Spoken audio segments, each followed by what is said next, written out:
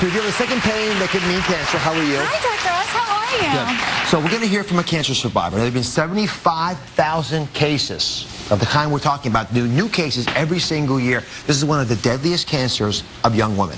Okay, let's hear her story. I had sharp shooting chest pains, flu-like symptoms, and I was exhausted all the time.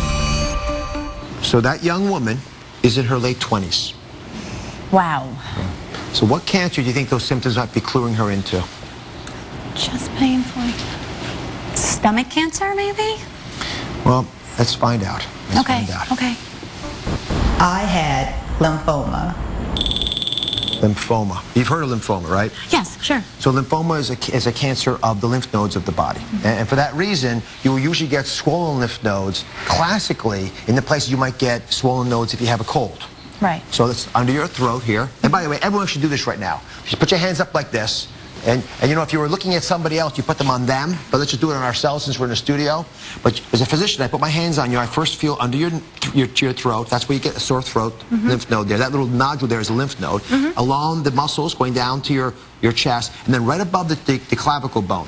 Right above the bone, you'll often feel small little nodes. The other place people don't look for, but they need to look for them, is under their arm. So you all take your left arm, your left hand rather, put it under your right armpit, and if you relax your hand down, and then feel up high in there. If you feel little nubbins, little nodules, and don't press too hard, don't want to hurt yourself, but you can feel the ribs in there, those are classically where axillary lymph nodes are, the lymph nodes that we also associate with lymphoma. You also can find them in the groin area.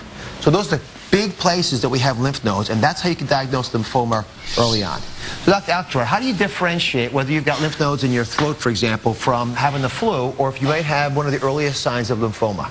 Well, you know, unlike the flu, we can get unexplained weight loss, unexplained night sweats where you're really profusely sweating through your bedclothes onto your sheets. And the duration of those symptoms obviously becomes important as well. And that's why, again, if you can clue into it early on, you can keep track of how long you've had it. How long do you usually wait before you see a doctor? And you know, if I have symptoms of the type that was mentioned with Dr. Alcatraz for more than a week, I'm off to see someone, but for sure 2 weeks. Okay. Thanks very much. Thank you very much. Yeah.